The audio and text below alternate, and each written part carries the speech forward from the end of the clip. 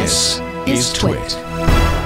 Now, we have spent a lot of time on the show discussing AMD's latest processors for desktops, but we haven't really focused on the mobile ones.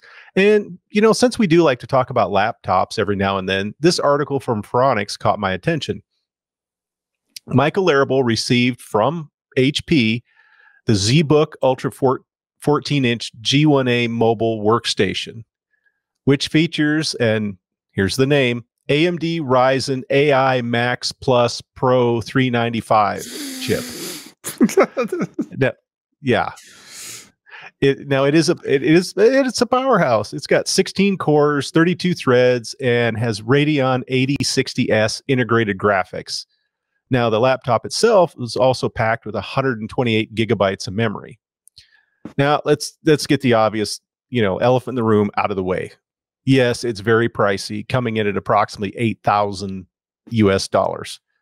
But, keep in mind other 395 series processors are available at lower prices. I looked, and there were some laptops, I think more about $2,000.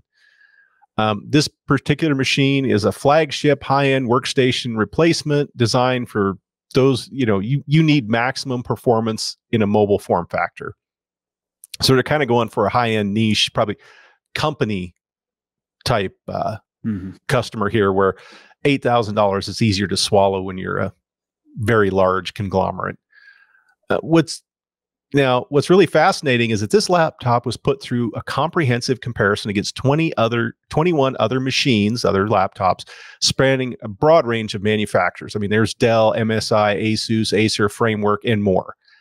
These are all the laptops that can run Linux, even if they aren't always specifically marketed saying they can. But so these are all benchmarks, so that they've got a pretty good Linux compatibility to them.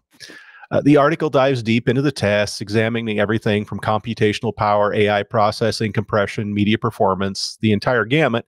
However, gaming benchmarks were deliberately left out, as gaming performance is heavily dependent on the GPU rather than just the CPU, and some laptops include external GPUs, which would skew comparisons against machines running integrated graphics. So if you have an external GPU on your laptop, it's still going to be better than a lot of integrated GPUs.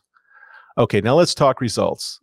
At the high level, the AI Max Plus Pro 395 absolutely dominates all the other laptop chips. There's no doubt. This is exceptionally powerful.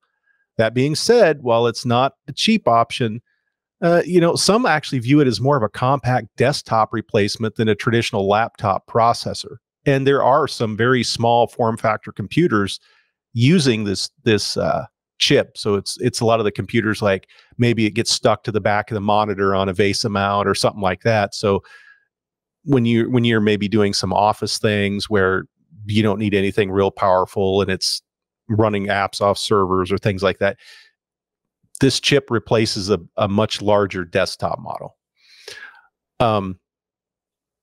Now, like I said, you can find them in other laptops cheaper, but depends on your budget what you want to get. But the real takeaway here in this comparison, I think, provides valuable insight into how various processors stack up. So if you're in the market for a new laptop, this data lets you weigh, computational power versus price, so you can make the most informed decision possible. Because, I mean, there's in several AMD chips, several generations, Intel chips, a few different generations. So you have a wide gamut of mobile processors. So you can look and see how they all compare to decide what you actually need. For those wondering how Intel chips held up, AMD processors came out on top in most tests. Intel's Core Ultra 7 256V and 258V, they made a respectable showing. They landed in 8th and 10th place, respectively, overall. So not terrible, but not, they 8th out of 22. So was the best. So Intel's got to come back a little more, but maybe they're not in high demand and you can find a heck of a deal on a laptop. I didn't check prices, but maybe something to consider. So if you're considering a new laptop, definitely take a look at the article in the show notes, explore the benchmarks, and find the best solution for your needs and budget.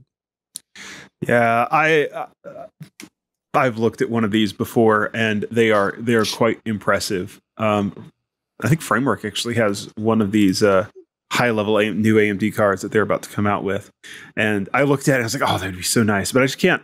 I can't justify. I don't do enough with my laptop. I don't do enough high-performance stuff.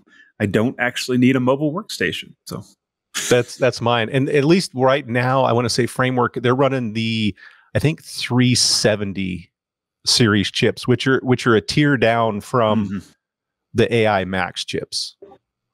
But I'm like you. I don't do I do more like, oh, I need this in the shop for looking at these manuals. I need, maybe I'm going to run a Dungeons and Dragons. Well, sorry, Pathfinder session. I prefer Pathfinder. There, I said it.